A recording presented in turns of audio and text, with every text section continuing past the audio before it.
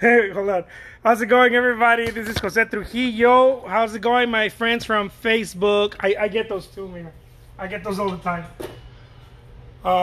Let's do a painting. I'm going to be doing a painting here for you guys.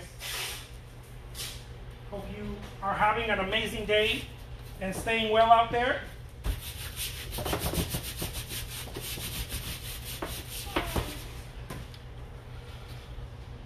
Let's do this.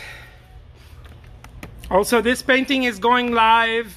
This and other paintings will be going live today. Many of them are already live on Instagram. I mean, not on Instagram, on eBay. And the auctions are starting at 99 cents. So if you're interested in any of this work, this is the perfect time to go get it. Let's do this. I'm going to be doing a roses or flowers. I don't know if they're going to be roses because I'm not quite sure, but they're going to be some flowers. They might end up being roses. I play by ear.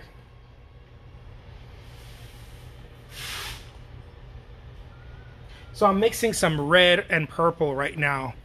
Okay. Aloha. How's it going, Didi? Good to see you here.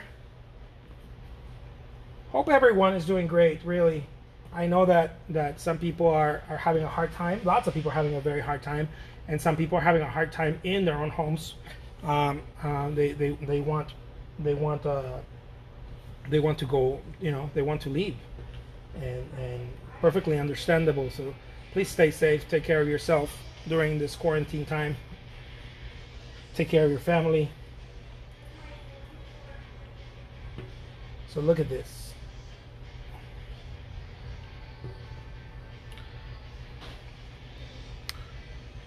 From South Carolina, how's it going, Running? Good to see you here. Thank you so much. I hear South Carolina is beautiful, super beautiful. The Carolinas. I've never been there, so I know a couple of friends who have lived there. I think a friend is from there. From is it Raleigh? Is that in South or is that North Carolina? Raleigh. I think I'm confusing it with North Carolina.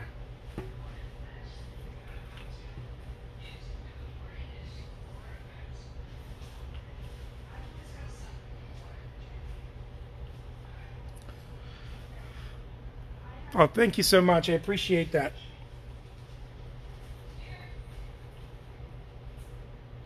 So the style that I paint is very, very, very simple. It allows for lots of movement and joy and play in it. It's not meant to mean much, you know. It's definitely not highly representational. It's not realism. It's expressionism, but it's got this little touch of realism in there.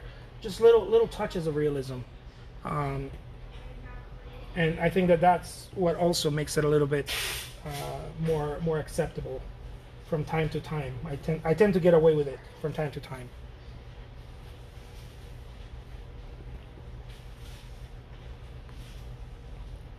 Thank you so much. I appreciate that.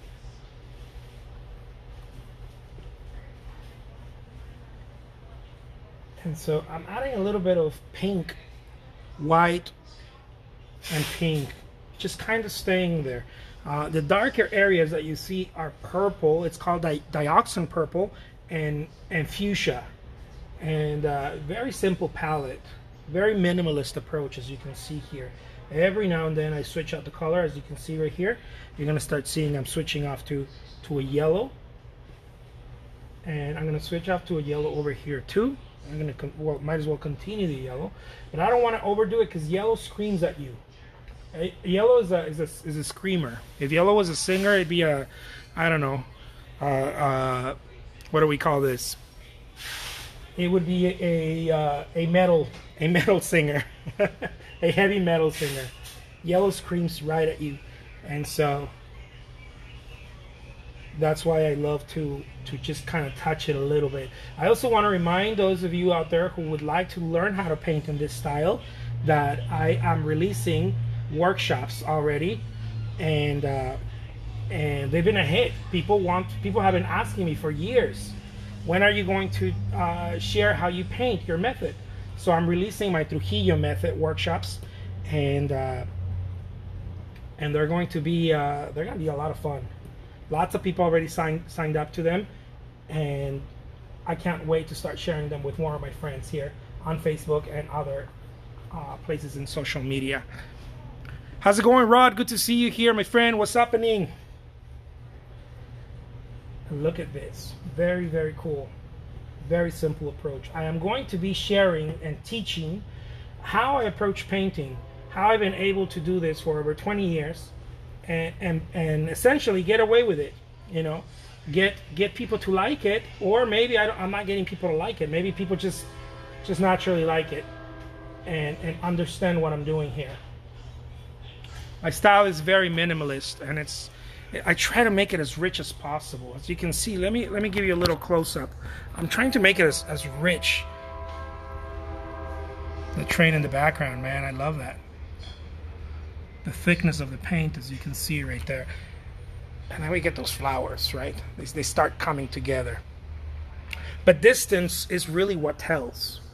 You know, the whole thing about any sort of abstract, expressionist, impressionistic type of work, the distance is really what locks it in. But here's the really cool part about painting. The viewer also helps finish the product. The viewer, when the viewer sees the painting, they finish it. There's like a locking that happens, because each viewer has a different perspective. You know, and so you might be seeing something that I can't see that enriches the experience, and also other people might be seeing something that you're not seeing, and it's enriching the experience, and they're adding to it.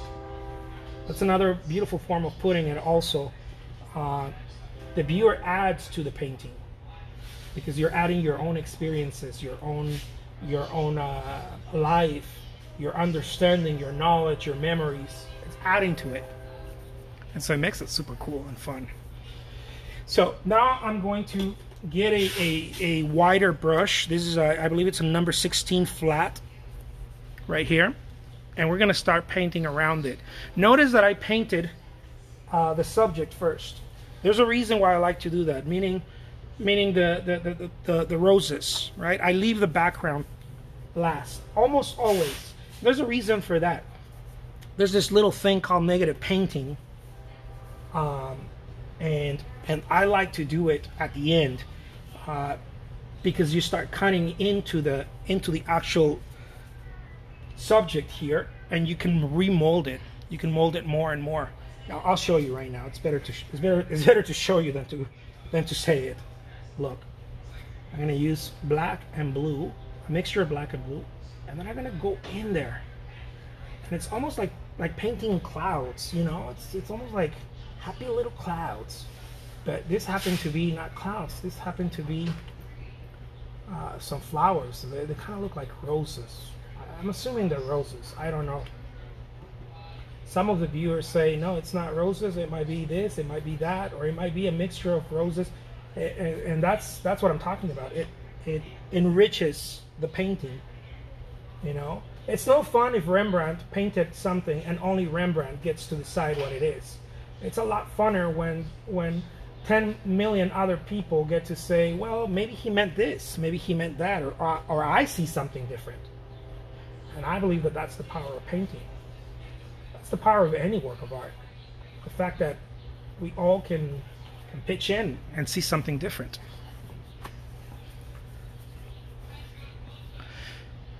How do you sign up for the workshops? Just make sure to send me a message here on Facebook.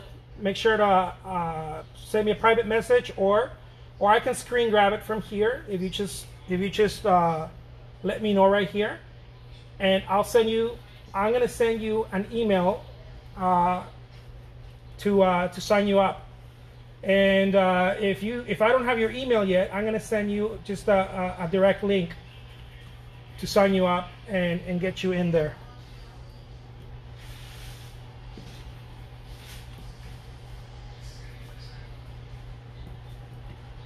These are going to be fully instructional videos. I'm going to be doing also some live ones, because people have been asking for live instructional videos where I show you my entire method using everything that I do.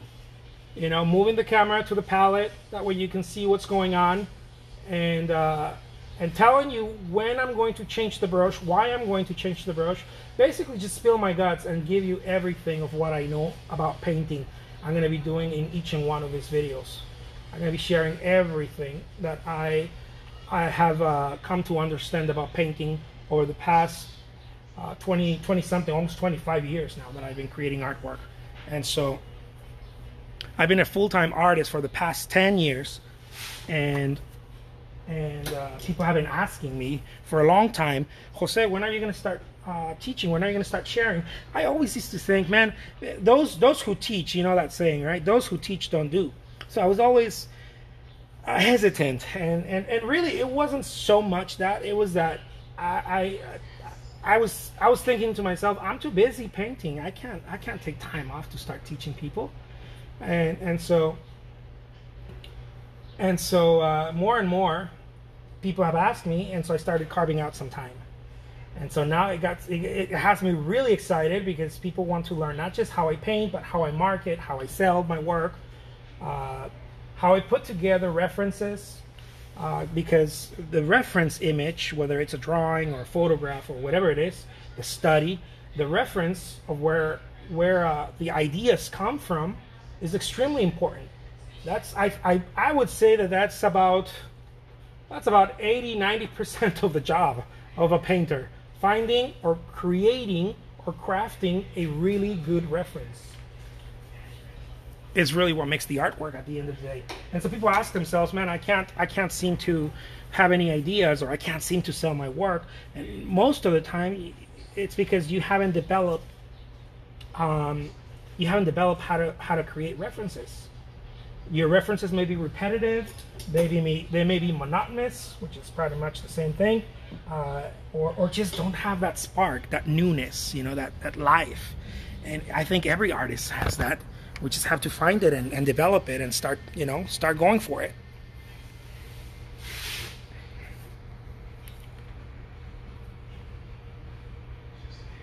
Absolutely. I'm gonna send each and every one of you a link and the date when the class is going to be. We're looking to see if we can start one tomorrow, but we might stretch a little bit. Sorry about that. More people have been wanting to join in, and so we're going to be doing different classes. Some of the classes are going to be beginner classes. Some of the classes are going to be a little bit more intricate, more advanced. And it's going to be everything from mixing color, my personal color theory, how I approach portraits, how I approach florals, and on and on. We're going to be doing oils, acrylics, watercolors, all kinds of fun stuff. It's going to be amazing. If you haven't seen my simple approach, you're missing out. My approach to painting is too simple.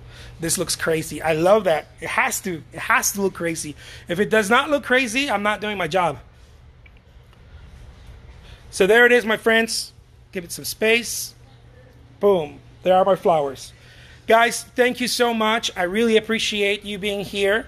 And I'm going to be sending those messages out. Stay well, please. Make sure to take care of yourself, take care of your family during this quarantine time, and much love, okay? Take care. Crazy does rock. Thank you so much, Robin. Take care, guys. Bye-bye.